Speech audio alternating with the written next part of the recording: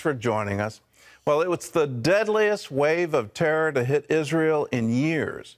3 attacks in 8 days have left 11 people dead. In Gaza and Lebanon, Hamas and Hezbollah celebrated the murders of Israeli citizens.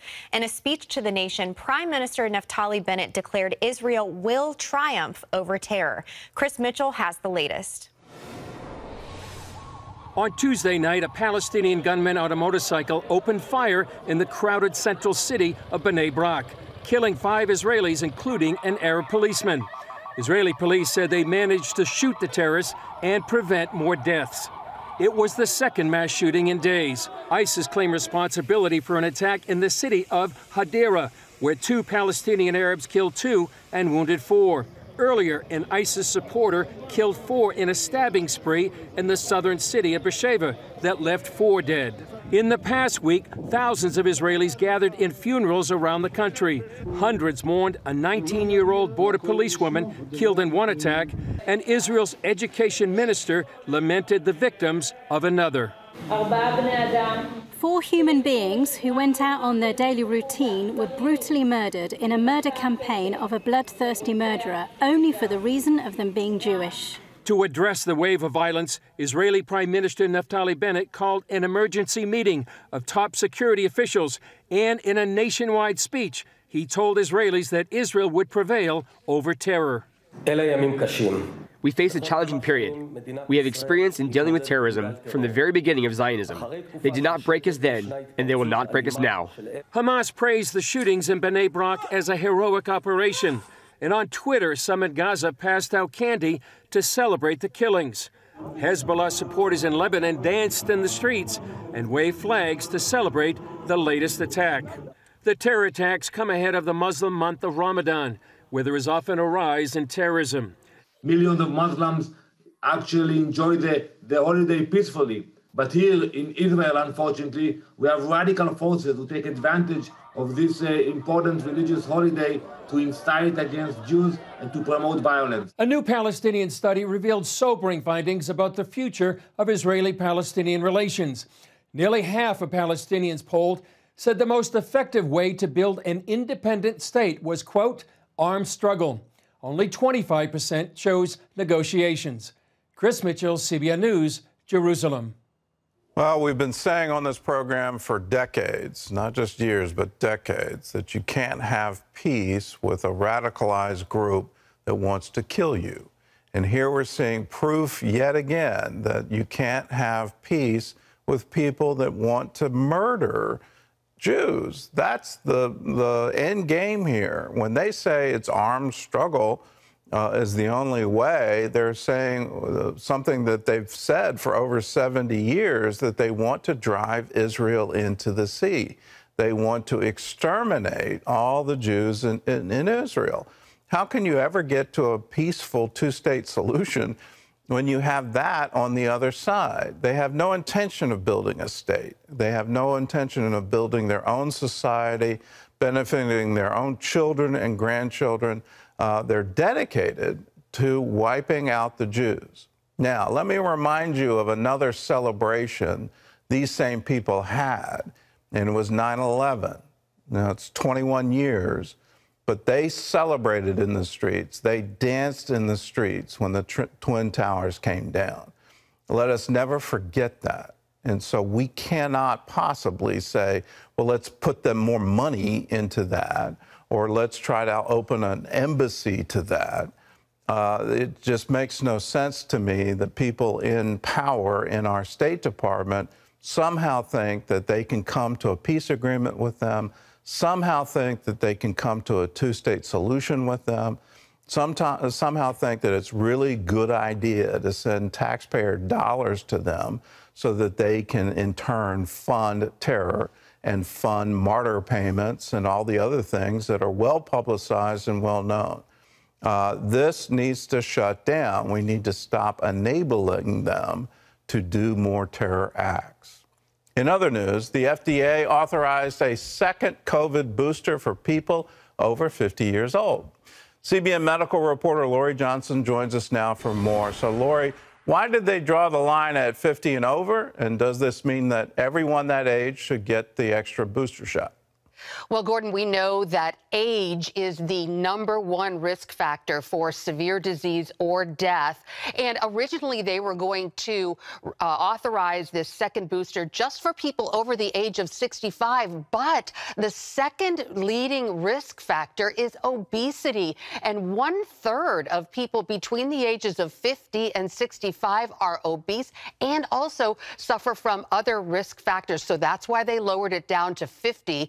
But the big takeaway from this action is that the FDA authorized a second booster, but stopped short of actually recommending it. So what that means is that people should decide for themselves, preferably in consultation with their doctor, if a second booster is right for them. Federal officials say that, based on modeling, if we have another surge, a second booster could save thousands of lives and prevent tens of thousands of hospitalizations. We know, Gordon, that during the Omicron surge, people who were boosted were 21 times less likely to die than people who were unvaccinated. And so we know that the boosters tend to wane, their protection starts to wear off after about 3 months. So this second booster is not only for people over 50, but also if it's been at least 4 months since your original booster. Well, the health experts are also suggesting that people who took initially the J&J vaccine now get a Moderna or Pfizer booster. Why is that? Well, unfortunately, the studies have shown that the J&J vaccine just really doesn't perform nearly as well as the mRNA vaccines. It's important to note that this second booster authorization is only for Pfizer and Moderna, the mRNA vaccines. And new data shows that people who got the J&J vaccine, just the one shot, are really only 31% protected against hospitalization. 2 J&Js, a little bit better, 67%. But if you combined a J&J shot and a booster with an mRNA booster, that jumps up to about 78 to 80%. So people who are under the age of 50, if you got a J&J, you are also eligible for an mRNA booster.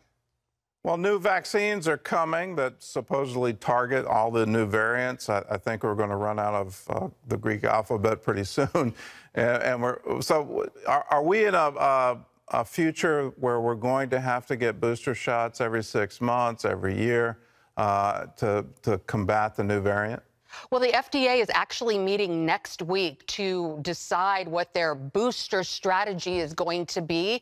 And most experts say that more than likely this fall they will recommend that we receive a COVID shot. Now, in the meantime, scientists are working on a new and improved COVID vaccine. Boy, we really need it.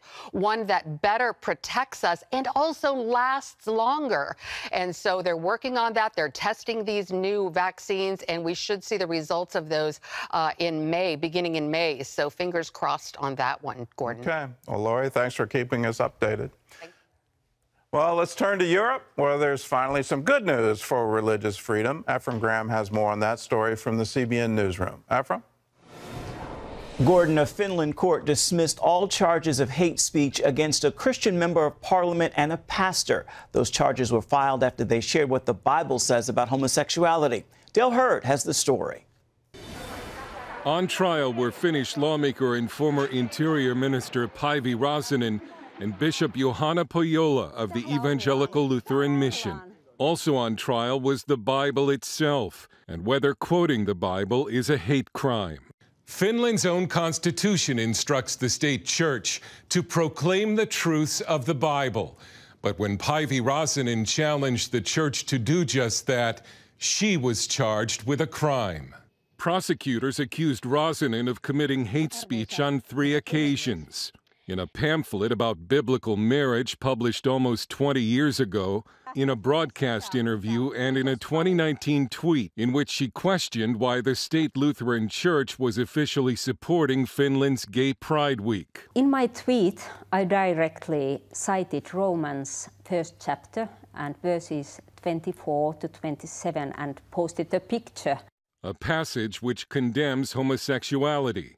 It's biblical teaching that the Finnish constitution says it supports. The Lutheran pastor who published the pamphlet Päivi wrote on Christian marriage was also found not guilty.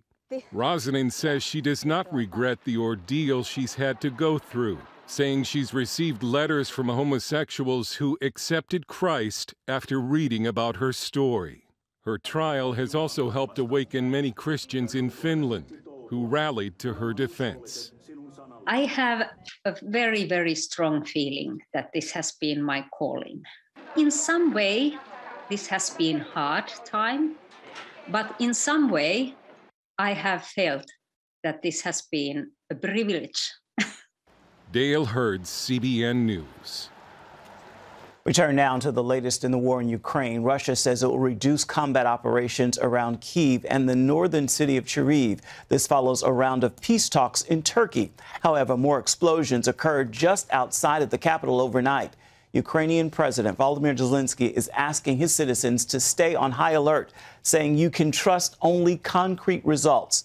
The Pentagon confirms Russian troops are pulling away from Kyiv, but suspect they're moving into position for more attacks in the east. Our assessment is that their intention is to reposition forces and bolster their efforts elsewhere. The peace talks are expected to resume. Ukraine has offered to remain a neutral state, meaning it won't join NATO, in exchange for security guarantees.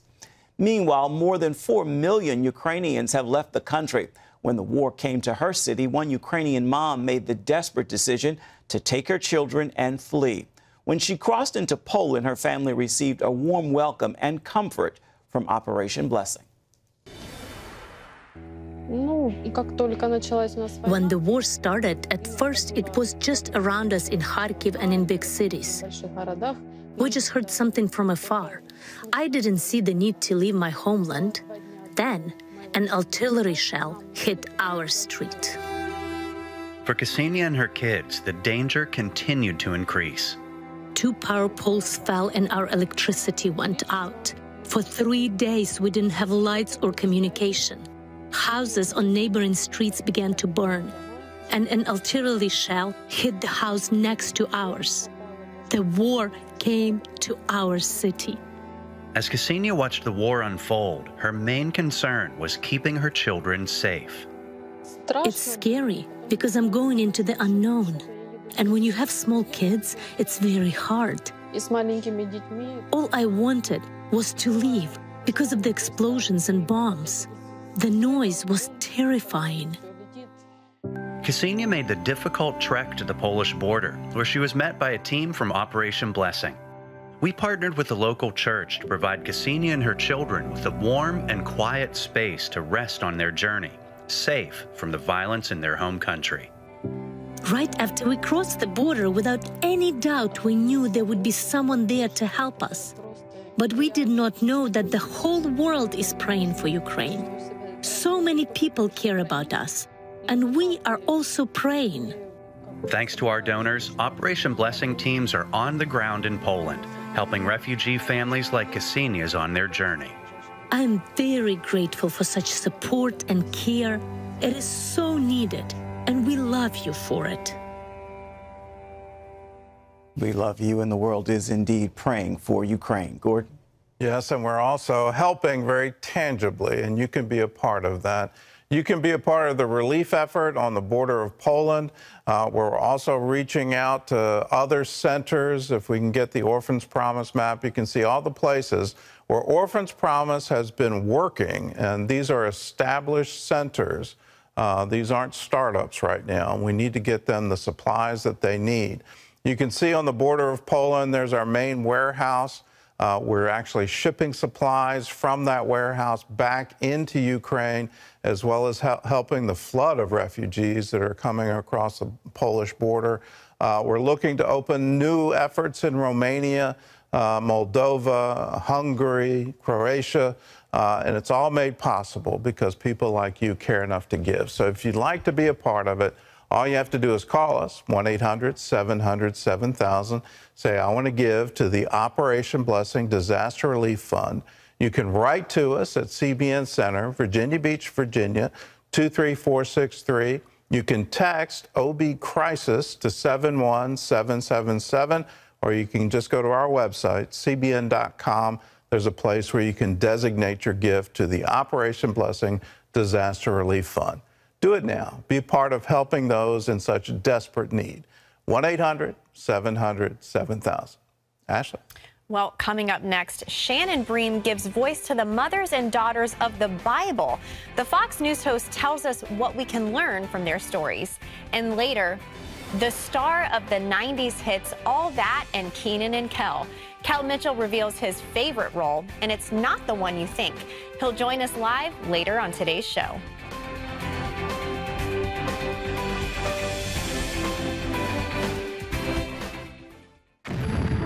Ukrainian officials are now reporting more than... В Івано-Франківську не дуже страшно, бо там лише підорвали аеропорт. Homes destroyed. All days, they bombs our town all days.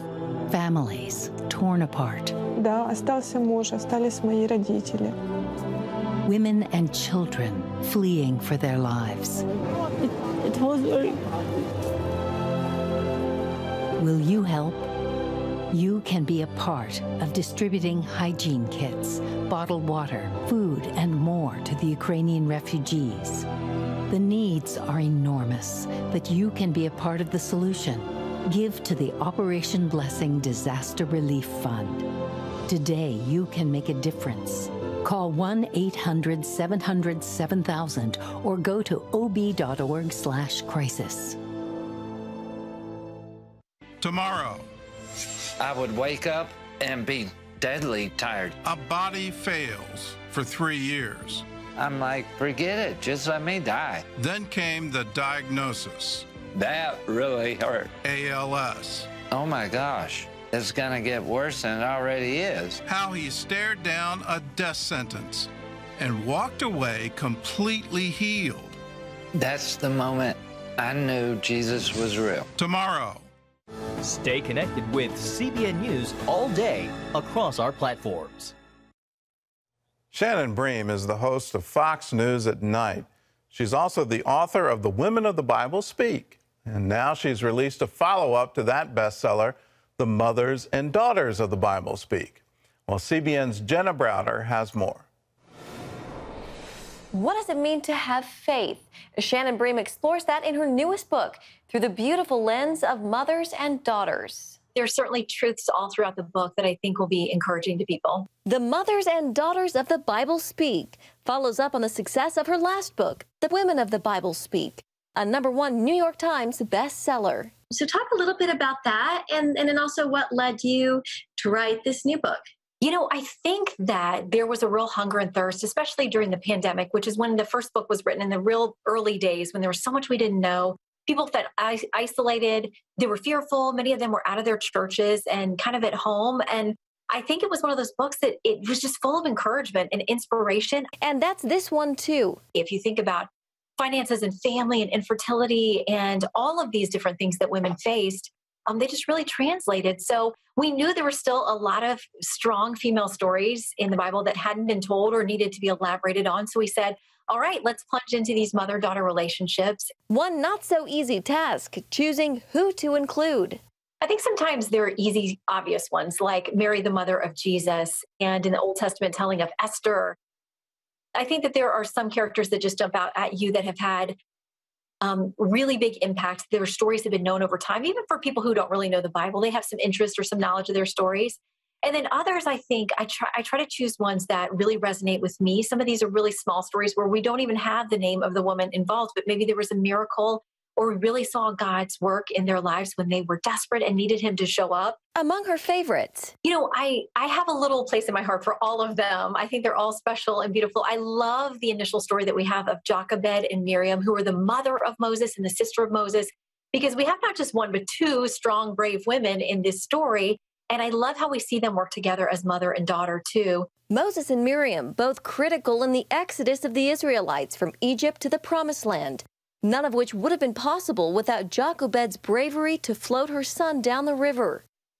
One theme throughout the book is the intimate connection between faith and family. And so many of these stories, too, are people who may not be related by blood, but they become chosen or found family, which I think is all of us coming into the body of Christ, being adopted in. And I love the picture of that. Think Naomi and Ruth, the mother and daughter-in-law duo. As Shannon points to her own mother as inspiration. I was really blessed to grow up with a mom who was a bit of a baby Christian when I was little, too. And we almost kind of grew together in that she is the best example I know in my life of somebody who's truly Christ-like. I mean, hands and feet, showing up, not just saying, I'll pray for you and forgetting about it 5 minutes later. I mean, she's on her knees before the sun comes up, praying for people. If you're on her list, it's actually happening. She's the first one to show up when you have a tragedy, if you need a casserole, if you've had a baby, if you're in the hospital. I mean, my mom is the very living embodiment of what we should be, I think, as Christians, respecting other people, whether we agree or disagree with them politically or any other way. I mean, seeing them as God's creation and somebody who is worthy of his love and his mercy, the grace he's extended to us. And then we then, model that and give that to other people in our lives. So I've always had a really strong example in my mom. And I'm always telling her when I grow up one day, I want to be more like you. Really, she's reflecting Christ, but I'd love to be more like her as well. If there's one message she hopes readers take away from this book, I hope it's encouragement. I really hope that will draw them to God, to see that he is for you in your family squabbles, in your high moments, in your low moments, when you've made bad decisions or good decisions. I mean, he is always present in your life. We see that in these women thousands of years ago, and we know it's true today, that we can see the evidence of that. So know that he came to save, not to condemn, but to give you his overwhelming love, his salvation. And he's just waiting for you to come to him. And the book also includes study questions for each chapter, making it a great study of sorts to do with family and friends. In Washington, Jenna Browder, CBN News. Well, Shannon Bream's book is called The Mothers and Daughters of the Bible. You can find it wherever books are sold. Ashley?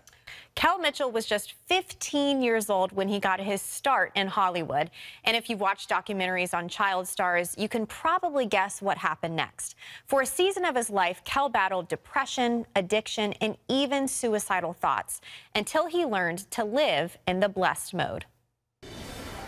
Kel Mitchell became famous in the 90s with Nickelodeon comedies All That and Kenan and Kel. He went on to write, produce, direct, and earn 2 Emmy nominations in acting. In recent years, Kel's put his Christian faith at the forefront. A youth pastor at Spirit Food Christian Center, he encourages youth every week to love God and follow their dreams. In his new book, Blessed Mode, Kel recounts his struggle with depression and addiction and shares how to find freedom in God's presence. All right. Well, Kel Mitchell joins us now via Skype. Kel, welcome to the 700 Club. Hey, how are you? Good. We are so blessed to have you. And I'm such a fan. I remember back in the day watching All That. So I'm happy to talk to you this morning. Oh, thank you. Happy to talk to you, too.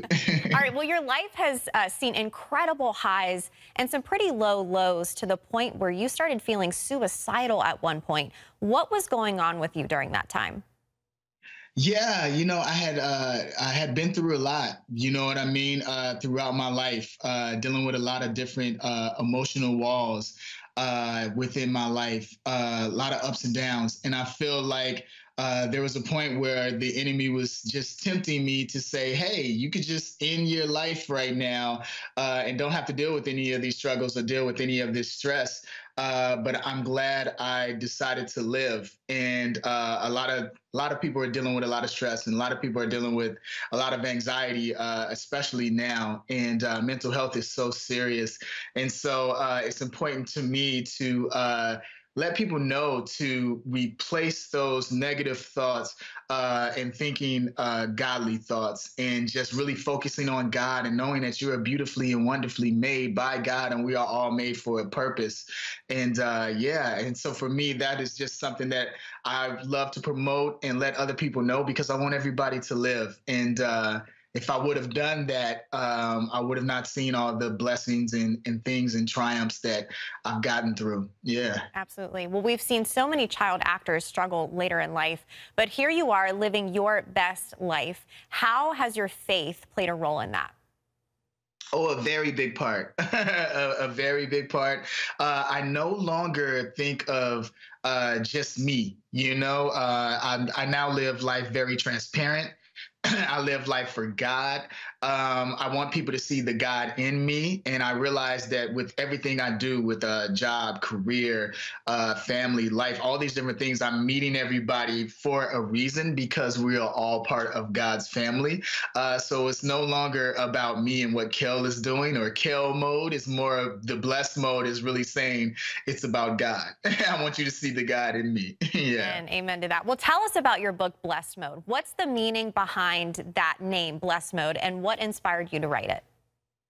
Blessed mode. So blessed mode is really getting into a mode every day. When we wake up, we need to renew our mind daily. And so what this does is it empowers you. It gets you ready for your day because we all go through the feels every day. Like a lot of things can come up. A lot of things can come up as far as trouble, anxiety, stress, and we can go to bed with that, thinking about that. And what this does is that when you wake up in the morning, you spend time with God. And when you spend time with him, you're saying, Lord, I prepare for my day. I want to react in love to no matter what comes up in my life.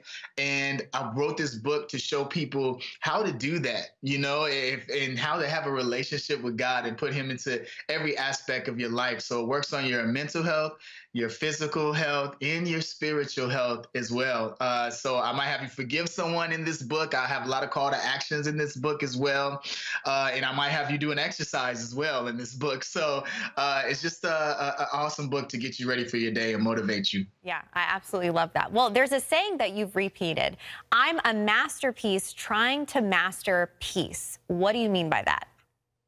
Oh, yes. That right there is literally telling people that you were made for a purpose. You were made great when God knitted you in your mother's womb, right? So you are a masterpiece, meaning that God designed you. He put you together, right? So, and as you go through this world and things come up, a lot of times we forget that. And the enemy wants us to forget that, oh, we are a child of God. We can do amazing things. Things are very possible. Dreams are possible.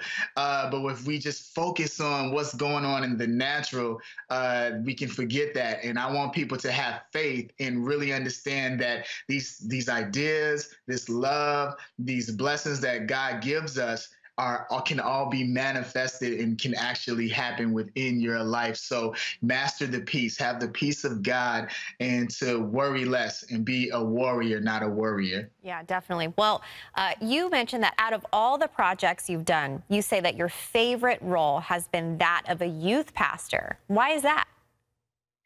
I love being a youth pastor. I love hearing stories from my teenagers that I minister to. And it's beautiful to see God working within their life. And when they pray and I pray with them and I see answered prayer happen for their life and for their family. That's so important to me. I think like even within the Bible, there's so many stories of triumph and faith and people getting through different obstacles in their lives.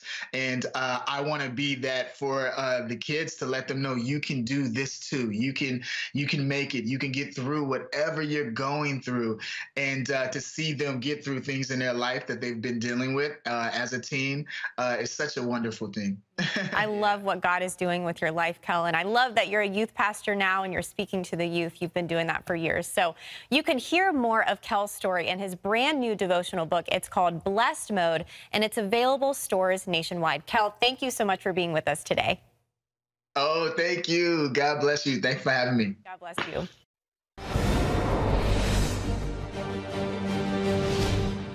And welcome back to the 700 Club for this CBN News Break. Judge Ketanji Brown Jackson has picked up a key vote for her confirmation to the U.S. Supreme Court. Republican Senator Susan Collins of Maine plans to vote yes. It's widely believed Jackson has the nomination locked up with support from all 50 Democratic senators, but the administration is working to get Republican support to emphasize the historic significance of the first black woman nominated to the high court. Jackson's confirmation vote could come as early as next Friday. Another historic moment at the White House Tuesday, President Joe Biden signing the Emmett Till Anti-Lynching Act into law, making lynching a federal hate crime. The law is named for Emmett Till, a black teenager who was beaten and shot to death in Mississippi in 1955 after being accused of whistling at a white woman. His death remains a symbol of racial violence against African Americans. His family was on hand for the signing of the legislation. The Equal Justice Initiative documented nearly 6,500 lynchings in the United States between 1865 and 1950. I'd like to remind you, you can always get the latest from CBN News by going to our website. It's cbnnews.com. Najeen is a widow and raising 6 children by herself. On good days, she earned $2 working a back-breaking job. On bad days, she had no money to feed her family. This is the river where 46-year-old Najeen usually worked after her husband died a few years ago. We worked collecting sand and rocks from the river for construction materials. I have 6 children, 3 daughters and 3 sons. As a widow, Najeen now takes care of her 6 children alone. On average, I only earn about $1 or $2 a day.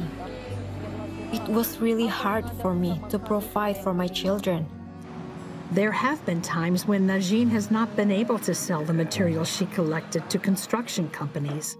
In her desperation, she said prayer was her only hope. I always prayed and believed that one day Jesus would change our situation. I said, God, whatever your plan is for me and my children, I surrender everything in your hands. I believe you will take care of us. This is 11-year-old Smart, Najeen's youngest son. I remember one day we did not have any rice to eat, only fried bananas. Also, there was another day I wanted to eat chicken, but Mom said she did not have money to buy any. Smart was part of an after-school program near their home, which is supported by CBN's Orphans Promise.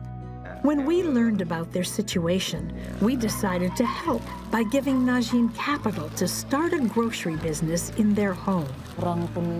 I used the funds from Orphans Promise to buy food and other items based on what people need here most in our village.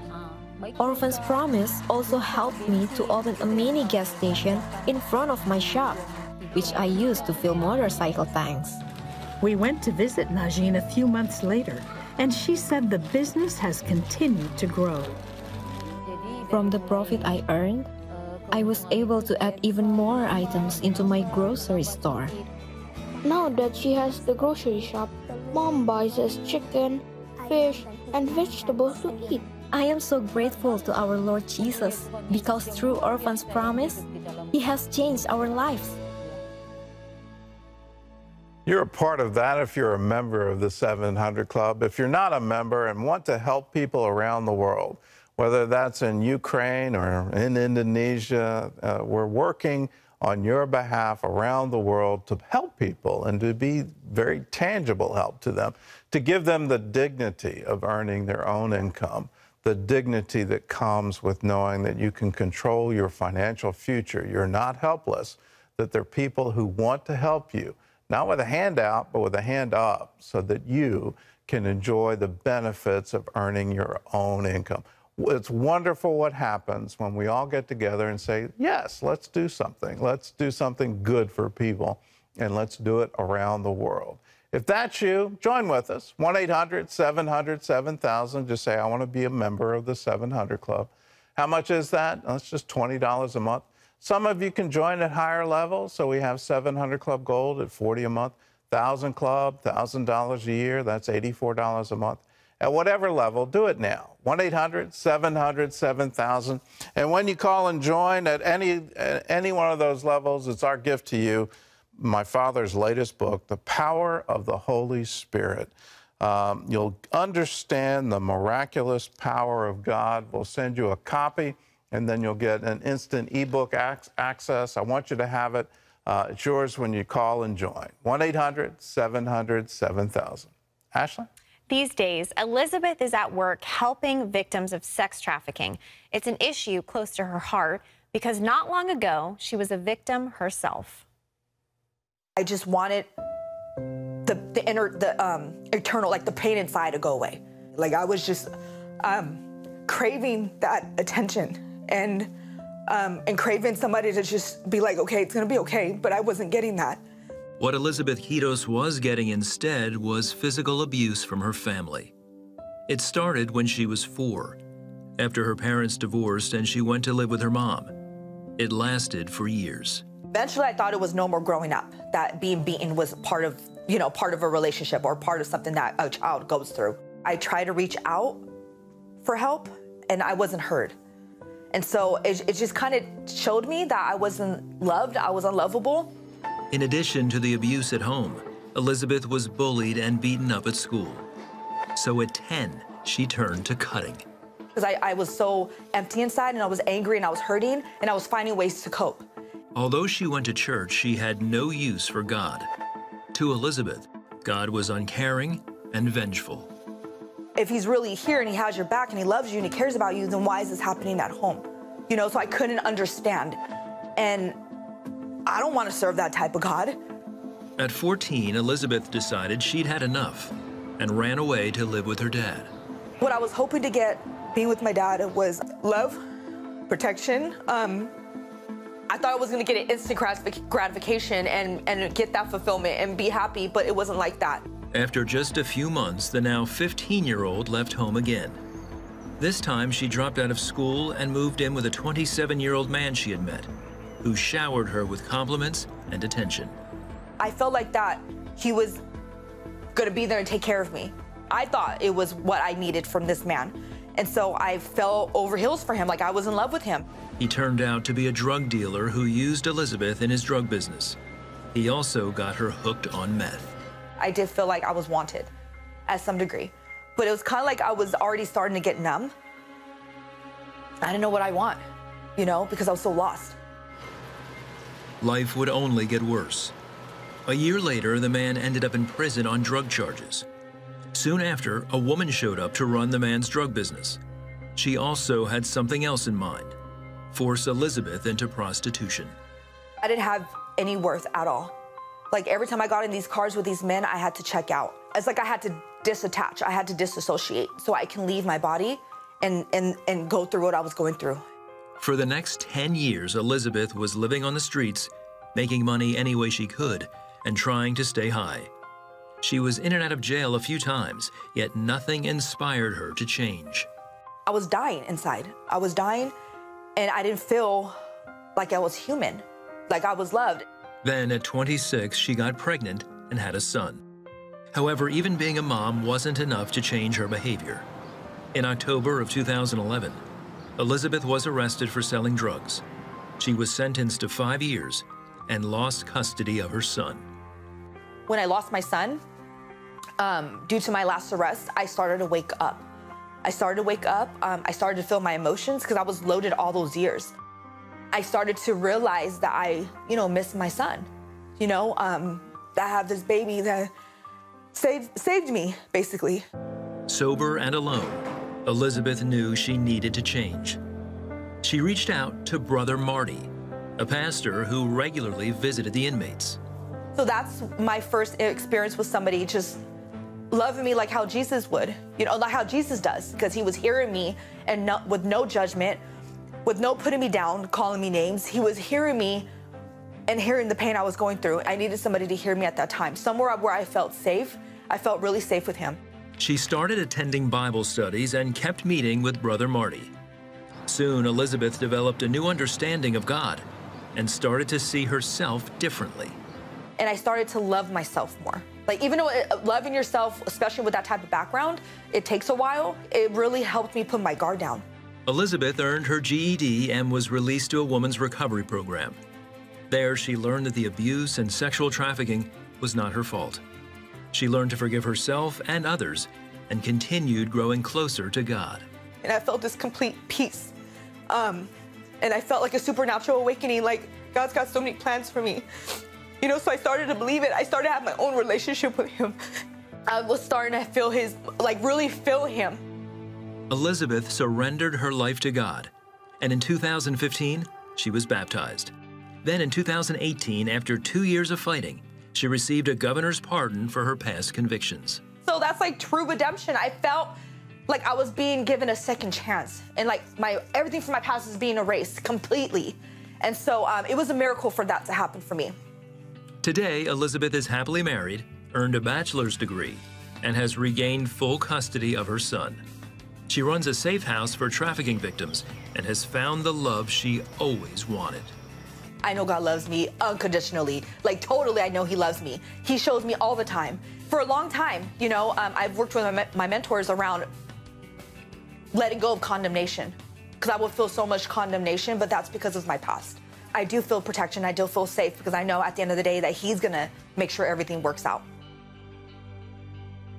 Amen. Praise God. I love that story. You can see Elizabeth's passion for Jesus because she had a true encounter with the living God. Her heart opened up to let Jesus in. And once she did, you see it. She was transformed from the inside out. You know, Scripture tells us that God forgives us of our sins, but He goes even beyond that. And He says, I will forget them. If you have come to the Lord in the past, if you've had a salvation experience, but you've fallen short, as we all do, we all fall short of the glory of God. And somehow the sin that you've been dabbling in has separated you from Him, and you've walked away from Him, and you think that you're too dirty, that you've done too many bad things, that God could never forgive you and He could never love you again. Friend, I'm here to tell you that that is a lie from the pit of hell. It is a lie sent to you to make you think that God doesn't love you and that He won't welcome you home again. The truth is, He is waiting for you to come home. He's waiting with open arms for you to come home and run back to Him so He can hug you and embrace you and put a ring on your finger. Just like the prodigal son, that beautiful story that Jesus told. It's true. It is a true representation of our Heavenly Father. I want to encourage you today, if you're in that spot and you're feeling like the Lord doesn't love you, come to Jesus. Come back to the Lord again, friend. He will cleanse you. He will make you new. Just let your guard down and let the King of Kings reign in your heart and in your mind and in your soul and your spirit. I'm here to encourage you today that you are safe with Jesus. You're safe with Him. You can trust Him with the deepest and darkest parts of your soul. He's a good, good Father, and there's a hope and a future for you. All you have to do is say, Jesus, I welcome you into my heart, whether it'll be the first time or you're doing it again. Welcome Him today. Pray with me right now. Lord Jesus, I cry out to you, my Savior, my Redeemer. Lord, forgive me of my sins. I'm sorry for walking away from you. I'm sorry for putting my guard up and not letting you in. I'm sorry for the doubt and the fear that I've had towards you. Forgive me of that, Father. Today I choose to walk away from that life of sin and death. And today I choose you. I choose you, Jesus. Come into my heart. Make me new. I believe that you died on the cross for me and for my sins, and that you resurrected 3 days later. And that same resurrection power, it lives in me. Thank you, Jesus, for what you're doing in my life. I choose you. I choose to walk with you and talk with you and have an intimate relationship with you from this moment forward. In Jesus' name I pray, amen. And Lord, I just pray for my brothers and sisters who just prayed that prayer, God. I just pray for a baptism of your love right now to flow over them, God. Transform their minds, their hearts, make them new, Jesus. In your name we ask and believe all of this. Amen. and amen. Friend, if you just prayed that prayer with me, please do one more thing. Give us a call, 1-800-700-7000. We've got amazing free resources for you that are going to help you along this new faith journey. Gordon? We're ready for some email questions. Let's go. Let's do this. All right. Are you ready with all the answers? This is for you to answer. All right, this is Carol. This is a good one. My family and I were discussing the prosperity gospel, and we're wondering if it is biblical. We heard it said, according to this gospel, that the more faith you have, the more blessed you will be. Thank you for shedding some light on this subject. Okay, I think prosperity gospel has become sort of a tagline anytime anyone in ministry talks about the benefits of tithing. And so it's become this sort of critical thing that, you know, well, you're just teaching prosperity gospel. There's a continuum here, a spectrum, if you will. For a long time in Christian history, it was somehow thought that if you took a vow of poverty, that made you holy. And within the Protestant Reformation and the Protestant work ethic and the whole concept of a secular calling, that was equal to a religious calling, that you didn't have to go become a priest or a nun in order to serve God. You can serve God through your work, and God would bless that.